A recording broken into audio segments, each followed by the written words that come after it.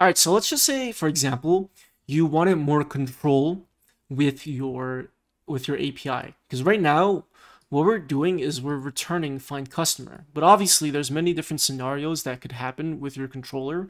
The controller could return a 200 or a 400 status code. You never know, right? That's why we need to make sure that we are handling that appropriately.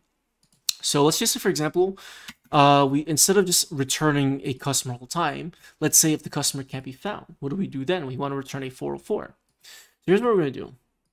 I'm going to go ahead and inside the service class, what I'm going to do is I'm going to go ahead and create an array, and I'll just call this users. So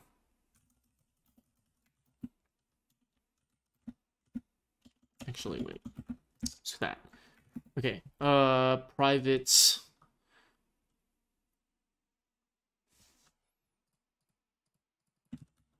Yeah, there we go. That's better. Okay. So what we're gonna do is we're gonna go ahead and just put some users in here. So ID is it's 1, email Danny@gmail.com, and then created at. There we go. Copy and paste it a couple times. So one, do Adam. And we'll just create one more. And we'll do Spencer. Okay, that's good enough. And what we're going to do is we're going to completely get rid of this find customer method. And we're going to re-implement a new one. So find customer is going to take in an ID. The ID is going to be a numeric value. So data type is going to be number. So we'll type annotate that. And what we're going to do is we're going to basically just create a simple search for this user's array. So we basically want to find the appropriate user that matches this the ID. Okay, well, let me actually call this find customer by ID. Okay, now what we want to do is we're going to return users.find, and we're going to pass in a predicate. So we want to find it by the ID. So we'll pass in a predicate where we are going to check to see if user.id is equal to ID. So if the user is found, it'll actually return that record from the array. If it's not found, it should just return undefined. So what we'll do is we'll actually modify this endpoint so that what we'll do is we'll actually expect the customer or expect the user who's using this API to give us an ID. Okay, so we have the ID, so the colon ID. So it's very similar to Express when it comes to route parameters. You just denote it with a colon. And to actually get the route parameter, you can actually do it the Express way. So what you can actually do is you can actually use the request decorator, and we'll call this rec. And you can actually type annotate this request object using the request interface that comes from Express. You can see that it literally comes from Express. And we can also use the response decorator, and we can type annotate the response object using the response interface from Express as well.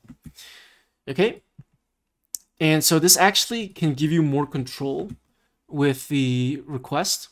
So for example, you can actually literally do the same thing that you do in Express. You can reference the request body, you can reference the headers, you can reference the cookies, whatever it is that you want.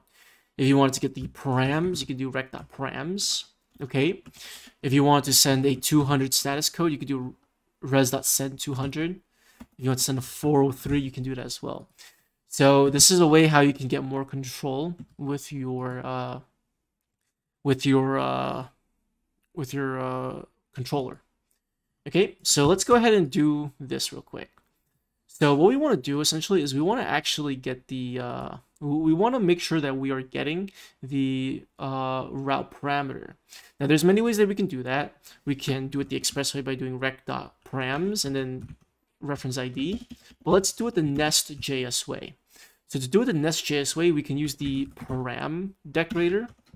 Okay. And what we do is we specify the name of the parameters. So it's ID without the colon inside the parentheses of param. Okay. And then what we can do is we can give it a name, so ID, and we can specify the type. Now by default, it's actually going to be a string. So if I were to actually pass an ID, Oh, well, so since we're type annotating it, that's fine because it'll do the conversion. But if you actually were to do type of ID, you'll see that in the console, it should log string. So what I'm going to do is I'm going to go ahead and actually just comment this out for now. And I just want to show you guys how this works. So if I refresh, it should just say cannot get. But if I pass in an ID, and if I look at the console, you'll see that it says string. Okay, now one thing that I'm going to just cover really quickly is you can actually use what's called a pipe, and we'll go more in depth in this in the next several tutorials on what pipes are. But if you pass in parse int pipe, what this will do is it will literally transform the data type, the value, like the data type value of this ID from a string to a number. Okay, so you'll actually get a number. So even though you are type annotating this as a number, it's actually not really a number. Okay, so to be safe, you should definitely use the parse int pipe. But don't worry so much about that right now because we'll go more in depth about pipes later. So now you can see that it actually logs a number. So that's good. Cool. So let's go ahead and what we'll do is we will call find customer ID.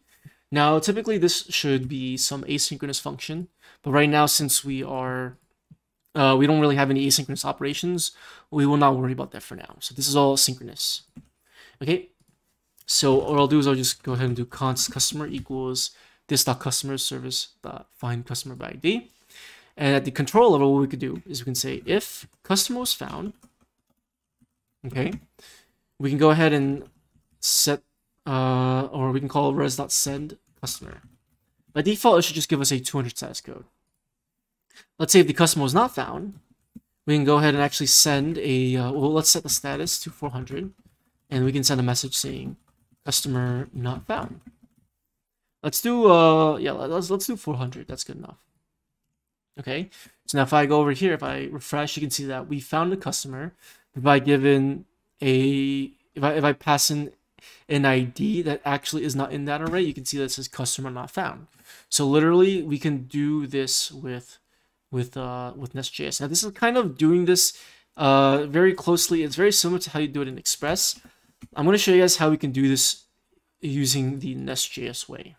Okay, so let me go ahead and create another route, and this will literally just be the same logic. I'm just gonna show you guys how I would do it the NestJS way. Let's go ahead and just call this route customers/search, and we'll have that ID parameter, and I'll call this search customer by ID. Okay, so first off, we actually don't even need this request object. So just having this is actually kind of useless. And also when you test your code, when you unit test, you're going to also need to mock another request object or stub it out. So it adds like extra stuff that you have to add into your controllers. So one of the nice things with Nest is that we actually, instead of using like the request object, we don't necessarily need it all the time unless if we really needed it. But most of the time you probably won't ever really need the request object, and we'll get into that later. What I'm going to do is I'm going to go ahead and use the same param decorator. I'm going to pass in the name of the parameter, so ID, and we're going to use the parse int pipe to transform this into the correct data type. Okay. And what we're going to do is we're going to go ahead and find the customer. Okay. So what we'll do is we'll say const customer equals this.customer service.find customer by ID. And what I'm going to do is, let's say, for example, if the customer has been found, we'll return the customer. Okay, now one thing to note that is if you actually use the request or the request and the response objects in your controller, you actually need to use those to send the response back. You cannot just return the object. Okay, so if I actually, for example, let's say for example, if I have the response object here, I need to actually explicitly call res.send. I can't just do return customer. Okay. So, but over here, since we're not using the request or the response object, we can, or we're not using either one of them, we can actually just return the customer. If the customer is not found, we can actually just throw a new HTTP exception. And what this will do is this will allow us to actually send a response back to the user without actually using the response object itself.